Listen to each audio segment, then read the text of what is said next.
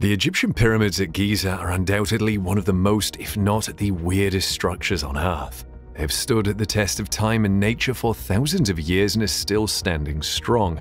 And as you might have guessed, many mighty people have been obsessed with unraveling the mysteries behind these monumental structures for centuries. Notable among them is Nikola Tesla, one of the greatest modern inventors to ever live. Nikola Tesla revealed terrifying truths about the pyramids.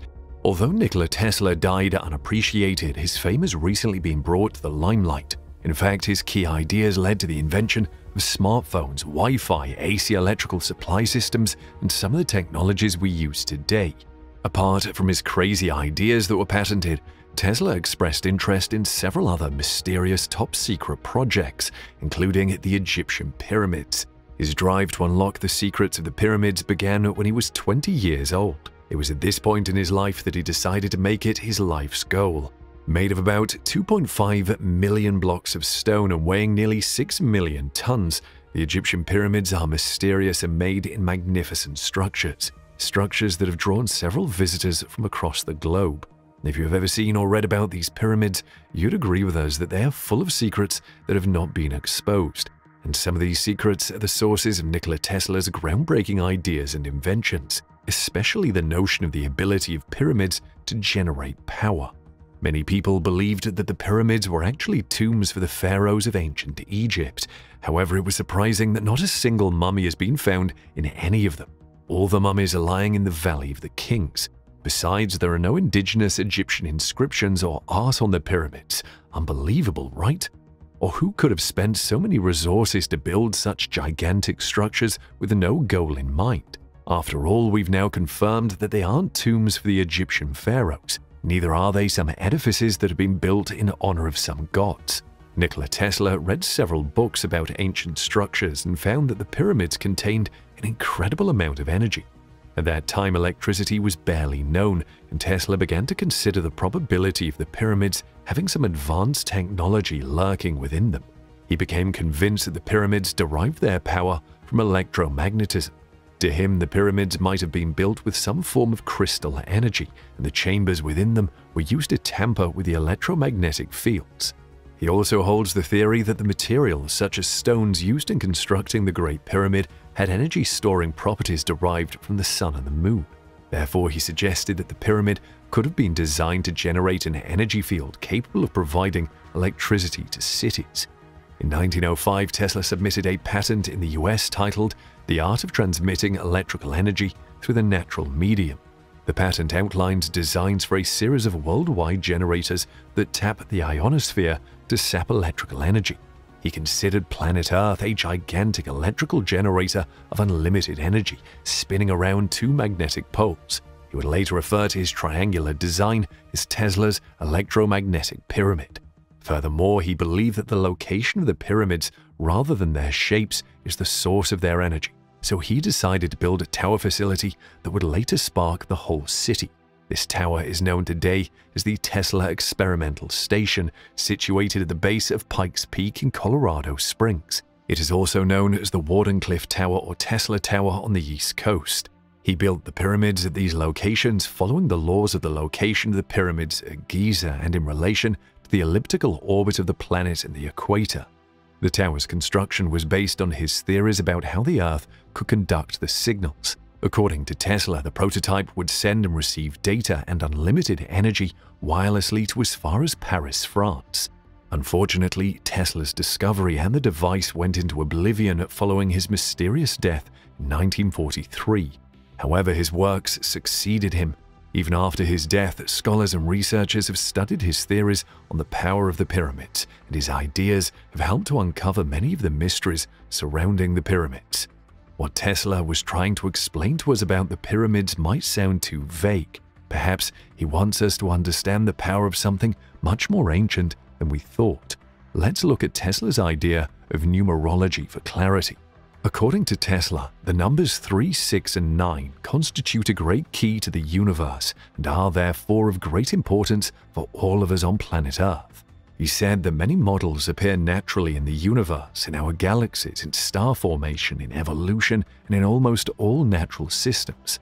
Some believe his obsession with the numbers 3, 6, and 9 influenced his preference for pyramidal shape and certain fundamental mathematical laws. He believed that these figures were the cardinal numbers of a universal math language, and this was why he would not use or do a thing that does not result in the number 3 or a multiple of it.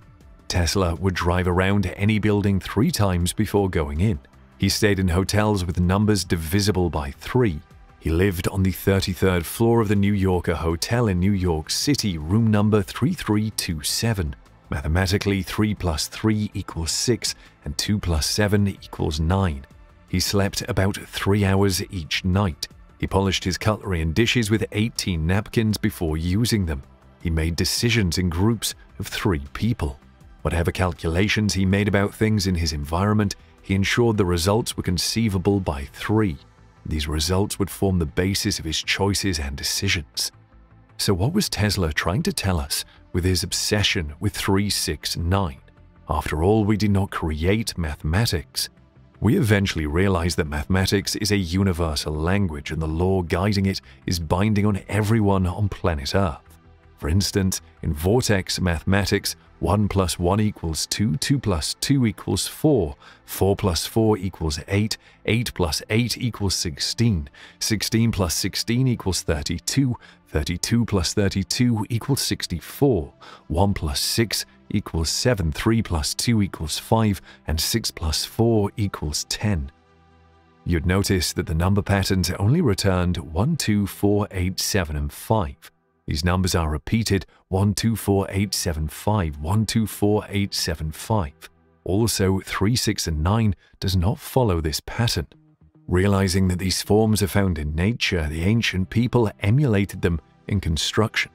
If Nikola Tesla could be so obsessed with these numbers, can we say he was trying to reveal some truths to us using the Great Pyramids as a reference point? Here's the reason. The size of the pyramid is aligned with the compass with an accuracy that can only be derived from modern engineering. The Pyramid of Giza comprised 2.5 million blocks of stone weighing 6 million tons. It stands 481 feet high, and its footprint is over 13 acres. Aligning this construction with 1/15th of a degree of true north is almost impossible precision. This is because the base of the pyramid is level within 3/4 of an inch. The pyramid's sides are over 755 feet long and each side is within 2 inches of the other. Interestingly, the pyramids don't have 4 sides. Each side is slightly concave, which you can only see directly above or when the pyramid casts shadow during the equinoxes. Whoever built the pyramids had pretty good knowledge about the size of the Earth. If you multiply the pyramid's 481 feet height by 43,200, you will get 3,938,685 miles, which is within 11 miles of the Earth's polar radius. This stands at 99.7% accuracy. And at the same time, if you were to multiply the base perimeter of the Great Pyramid, which is 3,024 feet by 43,200, you'd get 24,734.94 miles, which is the Earth's equatorial circumference. This makes 99.3% accuracy. Though the Great Pyramid is locked into the true cardinal directions of north, south, east, and west, a very slight discrepancy of 3/60ths of a degree error could be observed. Notwithstanding, it could be considered inconsequential, considering the fact that the builders of the structure lived in the Dark Ages. So how is it possible that the ancient builders had an idea of the dimensions of the planet? Mysterious. However, it is common knowledge that ancient people were so obsessed with equinoxes. The equinox is the intersection of the sun's path in the sky with the equator when the length of day and night are equal. The length of the day and night on an equinox is 43,200 seconds. However, most skeptics consider the relationship between the equinox and the size of the Earth as a mere coincidence. But according to engineer Glenn Dash, the Egyptians couldn't have used the pole star or sun shadow to align the pyramids. He believed they must have used the autumnal equinox to achieve perfect alignment for the structures.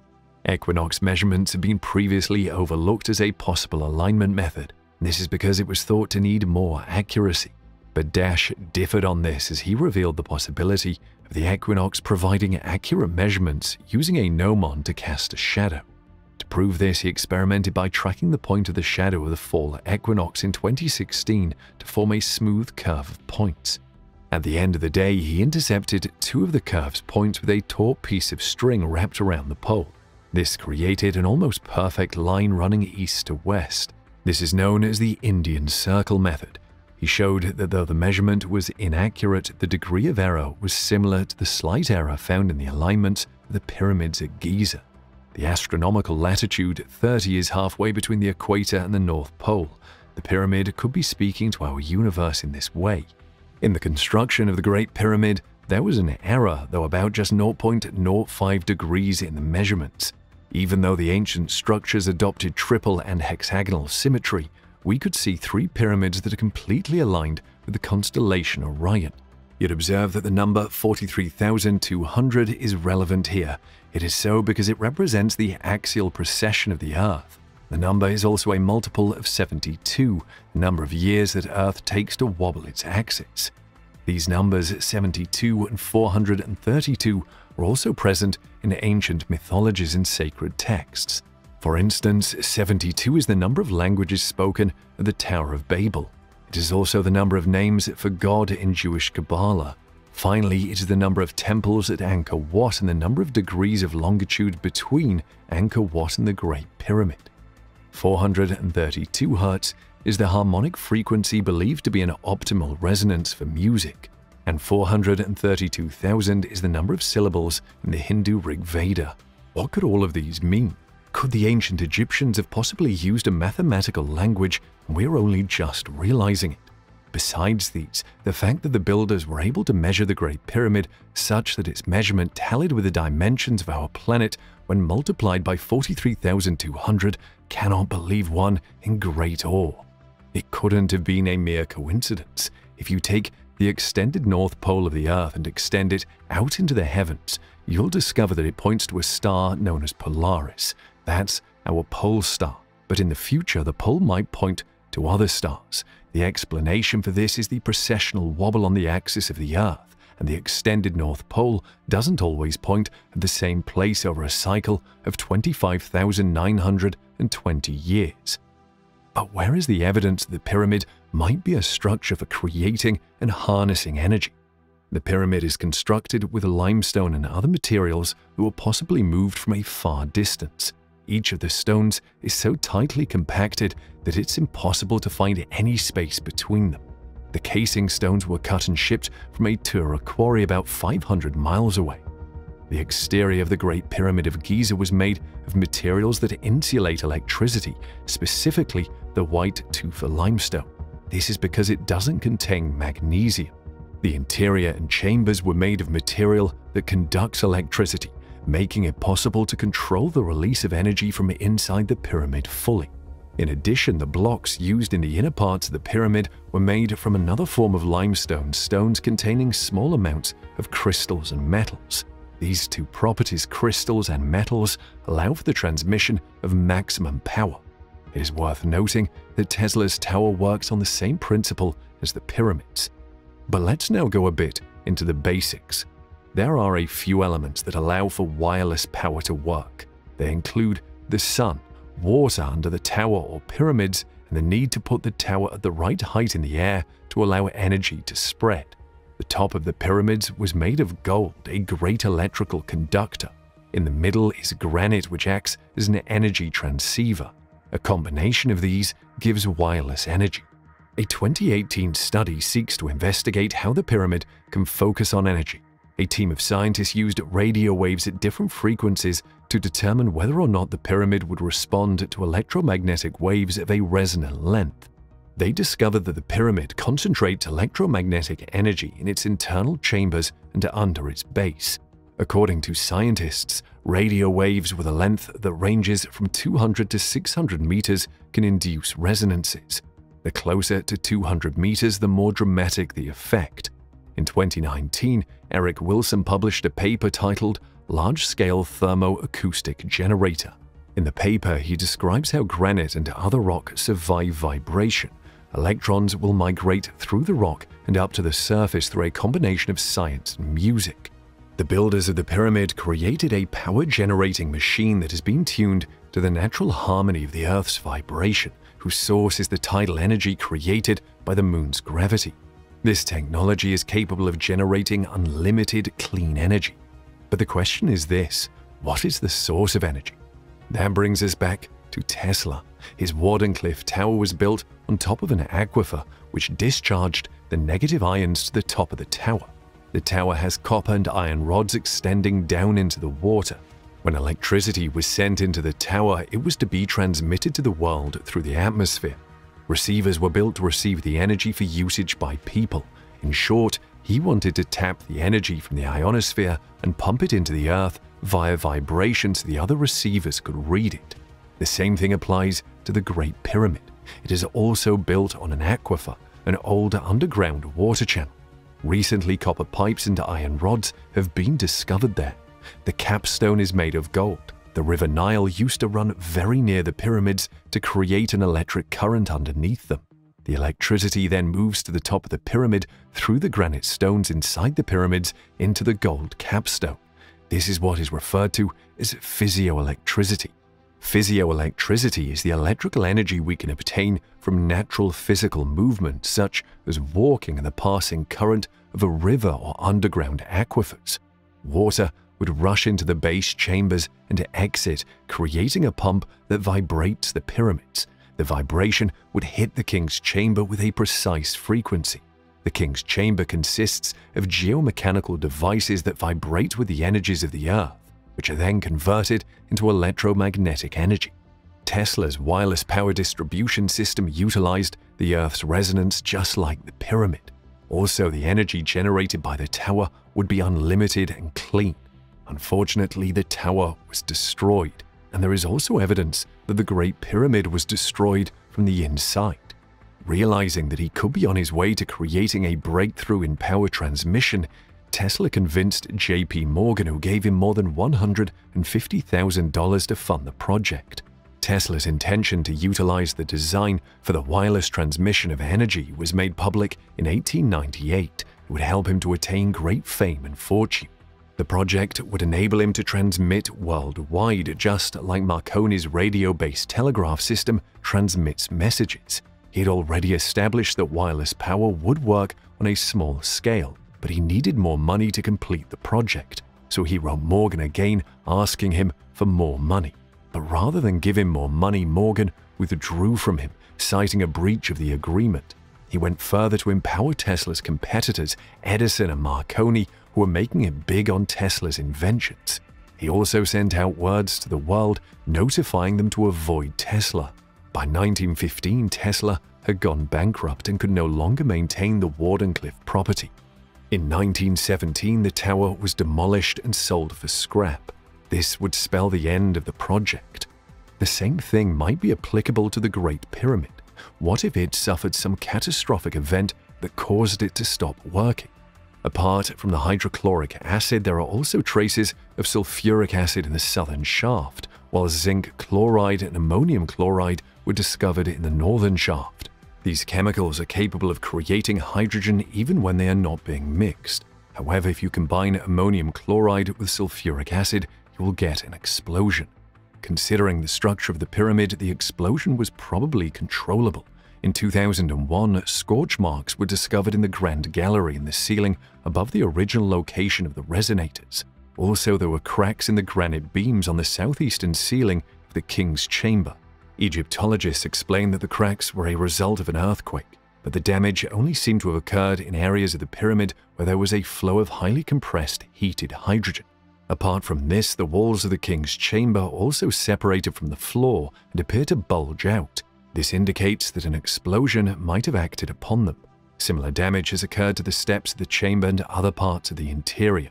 The southern shaft was discovered to have been coated with salt about an inch thick, a likelihood that hydrogen was boiling and bubbling up the shaft. Initially, it was thought that an earthquake caused the explosion, but engineer Christopher Dunn ruled out the thought and suggested that a cataclysmic event may have occurred in the pyramid, eroding the structure as an active power plant. The theory is yet to be established, though. Ancient Egyptians are known to have been great record keepers. However, there doesn't seem to be any record of any cataclysmic event during the time of constructing the pyramid. Dunn believes the event occurred thousands of years earlier.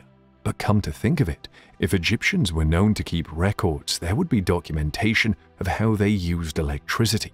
There are indications that suggest that ancient Egyptians used electricity.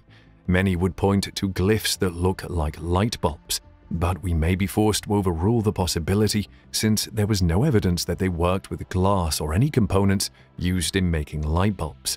With or without evidence, there is no doubt that the Egyptians actually built the Great Pyramids in 4500 BC. But what if the Egyptians didn't actually build the pyramid, and it was just a dormant structure found by them? This brings us to the Orion constellation theory, as proposed by Graham Hancock. According to the theory, the Great Pyramid complex is almost a match for the stars in the Orion constellation.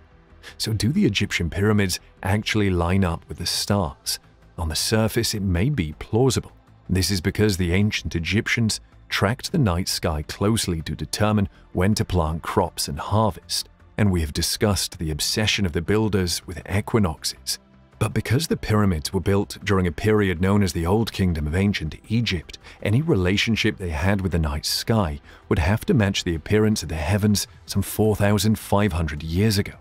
Also, some clues suggest that the pyramids and the Sphinx have existed for time immemorial.